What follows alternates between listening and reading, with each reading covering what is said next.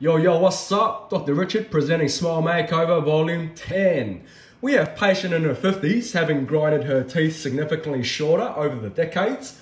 We're looking to restore her smile and confidence.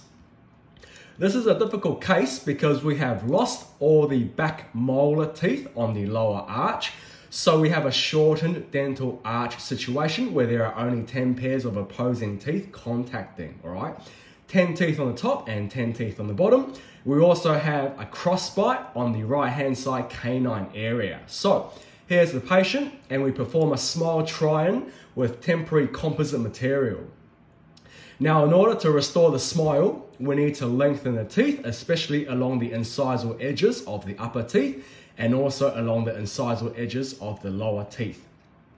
Now, when we lengthen patients' teeth and increase the height of the bite, there are important considerations to discuss.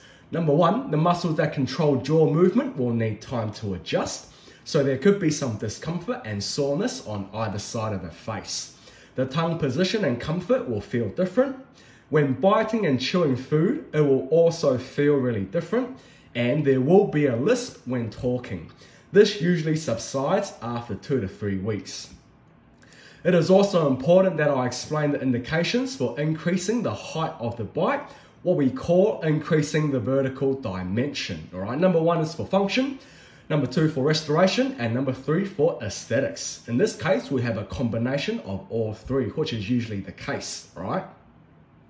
Now, when patient is happy with a smile try-in, I can go ahead and prepare the upper 10 teeth for crowns. Now, I leave the lower smile try-in temporary material in place and use this blue condensation putty to hold the new bite position in place. Then we cement the upper 10 crowns on, and in the following week, I bring the patient back and perform 10 crown preparations on the lower 10 teeth. Then we cement the 10 lower crowns on. All right, so we go from this to that, 20 crowns, just like that. And now the patient can smile with confidence. Smile Makeover Volume 10 is complete.